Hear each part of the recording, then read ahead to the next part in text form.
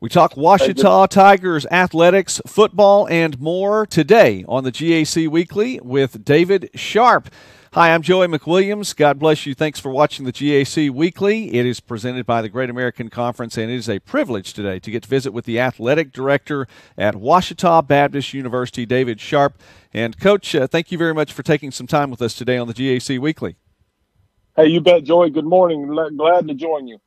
Well, listen, as always, it's a privilege, and we want to make good use of your time. I know that you're a busy man. You're out and about right now, so let's get right to it. Football, it is not only on the horizon, it is getting closer every day, and the season pushed back just a little bit because of the way Labor Day falls and all of that. So Thursday night, September 5th, will be the first night of football for the 2019 campaign.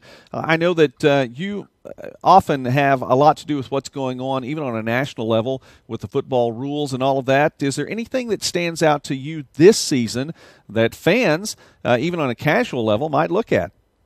Sure, Joey. Yeah, there weren't any real significant changes in rules this year, but some of the things the fans will see, especially when they watch a television game, is the committee continues to evaluate targeting, and they're going to look at targeting a little.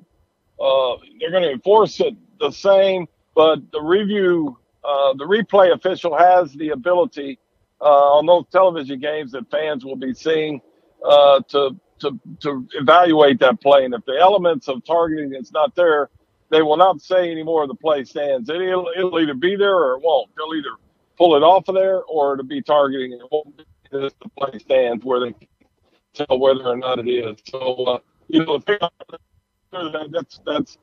that didn't help us any. The targeting rule's still in place, and we do have the ability at halftime, if it happens in the first half, that the referee can look at a clip off of the film and decide whether or not it was targeting. But other than that, that's the targeting. Some of the significant changes is on the kickoff, you can now not have where you have a two-man wedge. They eliminated the three-man wedge a few years ago, but now you can't even have a two-man wedge where two guys are holding hands or they're just in sync trying to double team a player, so they're taking that out. The deflator rule is they're trying to get that out of the game. It's not that you can't block, come in and get a block there. They just don't want a blindside vicious block. So leading with the hands will be something they'll be looking for. And then the other thing from a rule standpoint is the overtime is once you get to I believe it's the fourth or the fifth overtime. It's the fifth overtime that you will now have alternating 2-point tries, from the 3-yard line.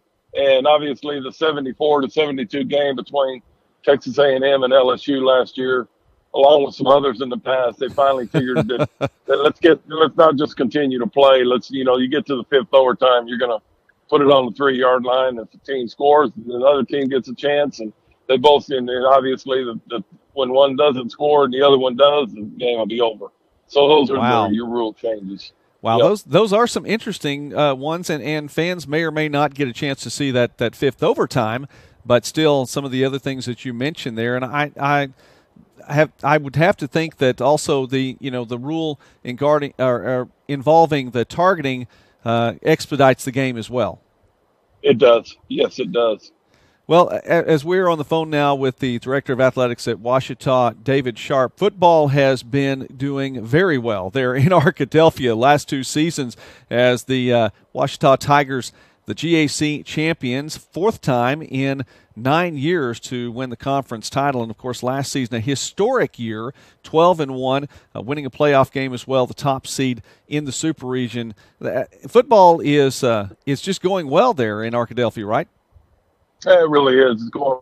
The staff have done just an outstanding job. Since the Great American Conference has been in place, and having 4 championships in 9 seasons, it's just it's a tribute to what they do and the leadership there, and excited about that. And the back-to-back championships the last 2 years, and of course winning the first playoff game, NCAA Division II history, getting to the Final 8. It's hard to get there, and so just proud of that, and we just keep working towards, getting better and better, and course, you're only as good as what the next game is. And so I know that we're excited about that. We're excited about the beginning of the season. And, we start the season with a bang on September 5th at Cliff Harris Stadium, against the Harding Bison. And, of course, we're excited. We were able to get a gift this last year, and Cliff Harris Stadium now has some turf on it, some artificial turf. We're excited about that. It'll be a great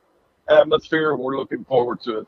I did want to ask you about that. That's a big deal. Of course, my goodness, what a great way to open the season on a Thursday night is Ouachita and Harding coming in.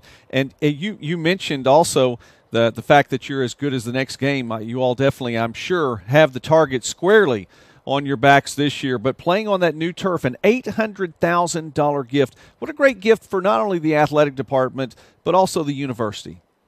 Yeah, it's an outstanding gift. And, of course, the football stadium there, Cliff Harris Stadium, is the first thing you see when you come into town of Ouachita's campus, and it really sticks out. And now we've had we're fortunate to have an alum and a former football player, and a great man that loves Ouachita football. Give us that $800,000 gift, and we're able to put that turf down, and it just adds to the facility and adds to the campus, and we're excited about that. Very appreciative. David Sharp, the athletic director at Ouachita. Coach, if you would, really quickly, just highlight something else that you all are pleased with coming into the 2019-2020 season. Of course, the Great American Conference now heading into its 9th season of existence, and I know before long we won't even need to be talking about that anymore as it passes its first decade. But anything on campus that you'd like to highlight there in Arkadelphia at Ouachita? Well, Ouachita is there's just so many good things about Ouachita. And of course, our academic success speaks for itself, and the academic stature and structure, and the majors that are available to different students. So just proud of what we have there, but also what our vision and our mission is. We're unapologetic about our faith and the fact that we're Christian faith, and just what we do there. And seeing our coaches and seeing our staff and seeing our student athletes that embrace that, and especially our coaches that, they're yes, they want to win on the field, but they're also teaching young men and women and leading them in the right way to become young men and young women, and to sharpen their skills, spiritually, physically, mentally, emotionally. And it's just really, really good to see. And it's really rewarding when you see the young man and woman that comes to our campus, and not only in athletics, but all students. It's really rewarding.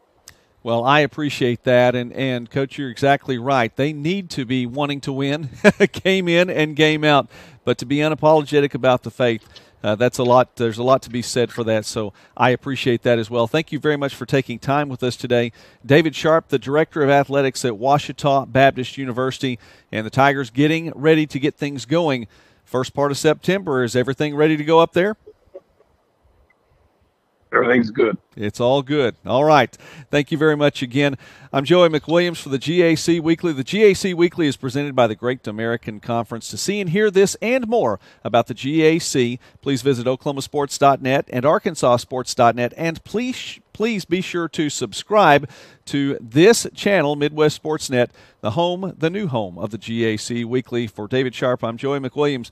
God bless you, everyone. Have a great one.